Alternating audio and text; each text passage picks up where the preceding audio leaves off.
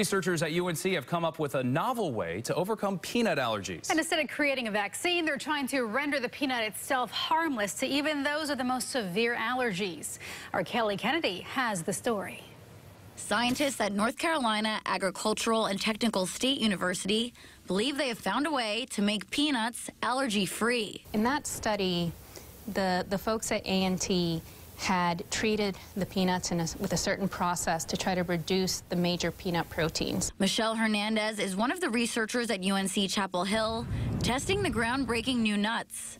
She says they started out by doing skin testing. And what they wanted to see is compared to regular peanut extract, which is made up of numerous peanut proteins, if the skin test size was reduced. Because if it was less, it could mean that maybe their new product made people less clinically reactive. I decided I didn't mind being a lab rat, so Hernandez did a skin test on me. Okay, so I'm going to do tree up here.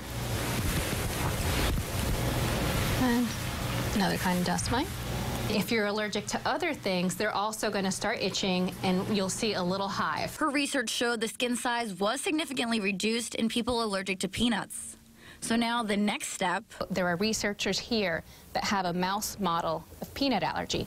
And what they can do in that context, they can compare the treated product versus the untreated peanut product. And they can then give it to these mice and see if the mice have anaphylaxis or an allergic reaction. Hernandez says while the research does show a lot of promise, it's still in the early stages. Years. Yeah, this isn't months away. This is years away.